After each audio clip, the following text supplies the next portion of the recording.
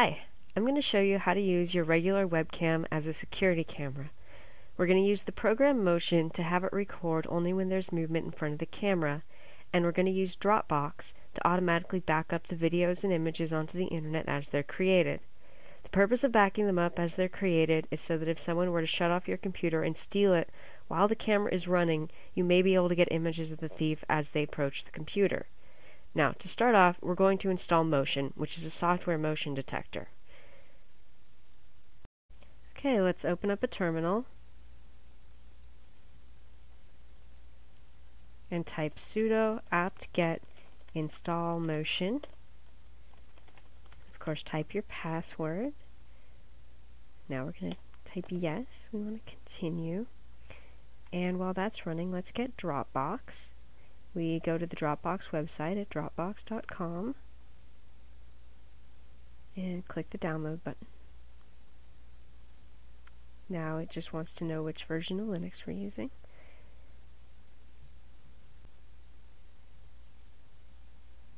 Okay, we're going to save the file. And have that open up with Software Center. Let's check on our Motion install. It's installed. So let's quickly make a directory called .motion in our home folder. We're going to keep our configuration file in there, a copy of it, which we're going to be editing. Let's actually move that over right now. Sudo copy slash etc slash motion/motion.conf to .motion/motion.conf. And now we need to own that file. Sudo chown dgw is my name. You'd want to put in your own name here. .motion/motion.conf. And I thought I double-clicked this.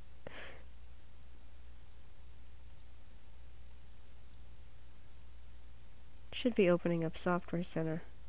Virtual machine is kind of slow. Anyway, we're going to edit this motion.conf file, so we'll just open it up and get it.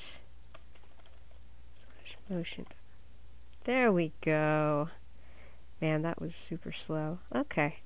Click install.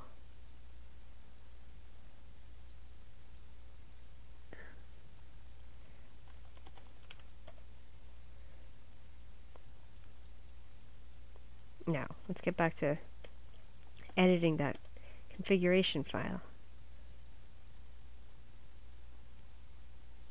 Now, I want you to take a look at this file. It's you might think it's a little scary to be using a program that has to be run from the command line and that uses text files for configuration, but it's actually pretty simple and straightforward if you look at what's in this file. I just need line numbers so that I know where we're going. Let's see. Like, okay, here it says maximum number of frames to be captured per second. This is the frame rate.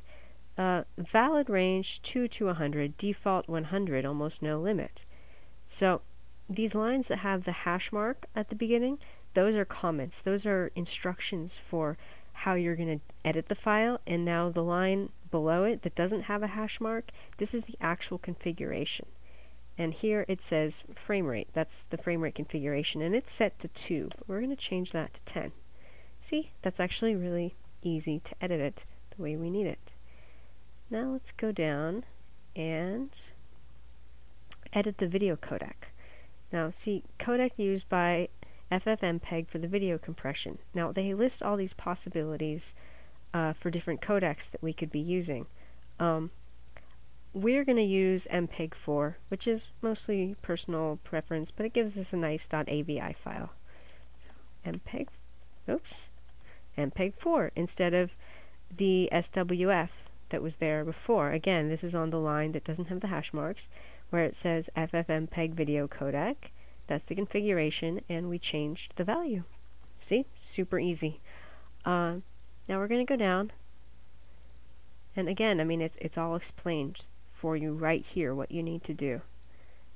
It's not scary, it's actually super simple. Now, the target base directory for pictures and files. Recommended to use absolute path. That means don't use the tilde for home directory.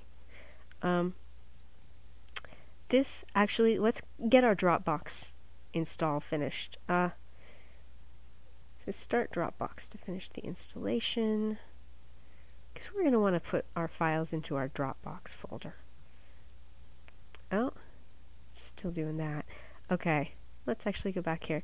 Now, we'll change, instead of /temp/motion, we don't want our video files going there. We want them going to our home folder. My name is DGW, so home.dgw/Dropbox. That's going to be your Dropbox folder.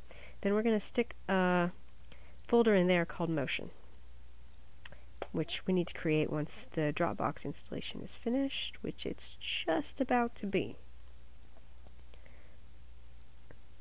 Okay.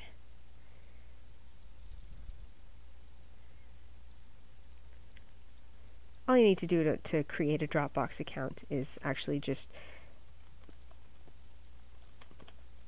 put in your email address and pick a password. So basically the same thing I'm doing here, except I'm using an account that I already have. I misspelled my email. Really misspelled my email.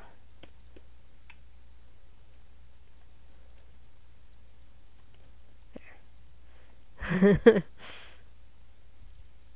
Okay, and we want the 2 GB for free. We want a typical installation, because I'm installing this on this computer, even though I already have an account. It's not installed on this computer. This is just a clean installation of Ubuntu that I'm doing this on. And it's all ready to go. Oh yeah, to allow it to sync extended file attributes, that's fine.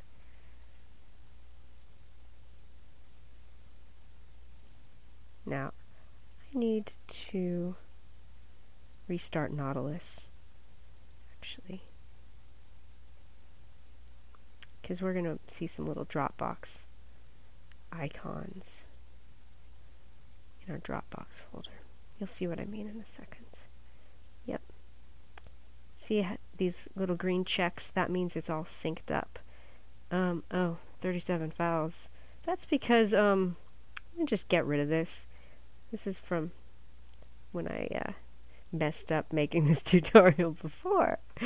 Anyway, these little green check marks mean everything's all synced up, and you'll see the little blue syncing icon if things are not synced up to the server. When you put something in your Dropbox folder here, it gets automatically backed up onto the internet, which is really handy for our purposes here, and might be handy for you in general if you didn't know about this service. So, our target directory, we want our files to go into home, our home folder, /Dropbox/motion. Now, file path for motion triggered images. This is where our JPEGs are going to go. Now, you see this string here, which looks a little bit weird. JPEG file name. That, it's actually, this %y is year, %m is month, %d is day, so it's going to be using this convention to name your files. It's like version, then year, month, day, hour, minute, second. I don't remember what Q is. But it's actually going to give your file names a really useful name because you'll know exactly when they're from.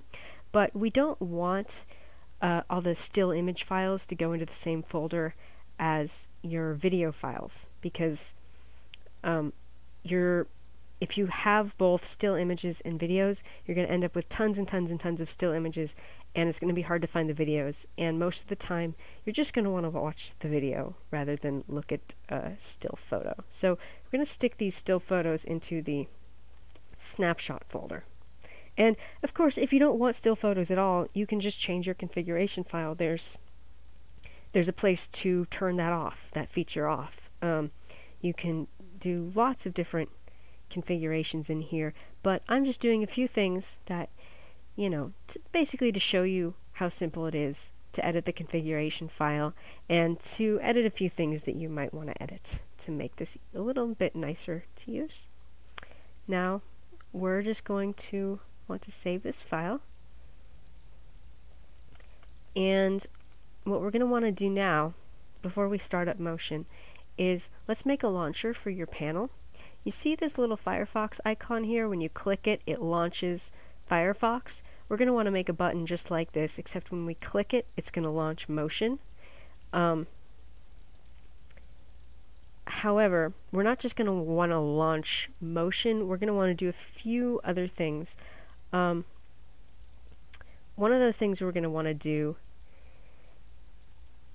is we're going to want to wait for maybe 30 seconds. It doesn't have to be 30 seconds, but we're going to want to wait before we launch it so that we can walk away from the computer, because you want this to be recording if there's motion while you're not here. You don't need